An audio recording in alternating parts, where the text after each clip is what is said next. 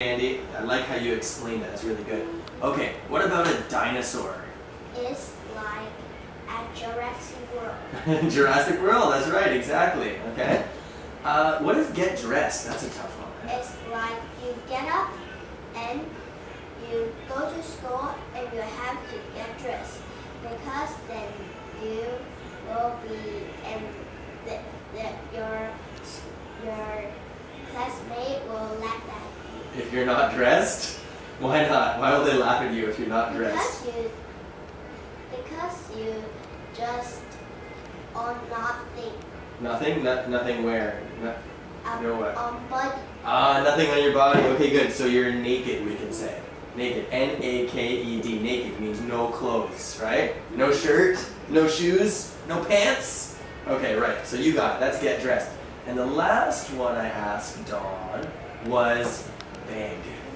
It's like the dog, and you use the food and give the dog will beg you. Oh, that's good. Yeah, the dog would please. Actually, I think that's just 4. So what? Last one, busy.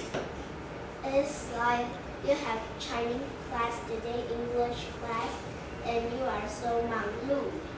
忙碌, is that like busy? Yeah. Busy, yeah. You have so many things to do, right? English class and Chinese.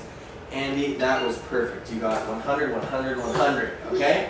So, when you do your test, remember to double check things because last time you made easy mistakes, I remember. So just, I already see something here where you're spelling, You look here and see if the spelling is right, okay? Good. You see that one? And question marks and periods and everything, okay? That looks good. I want you to do that. And don't forget this page too, okay?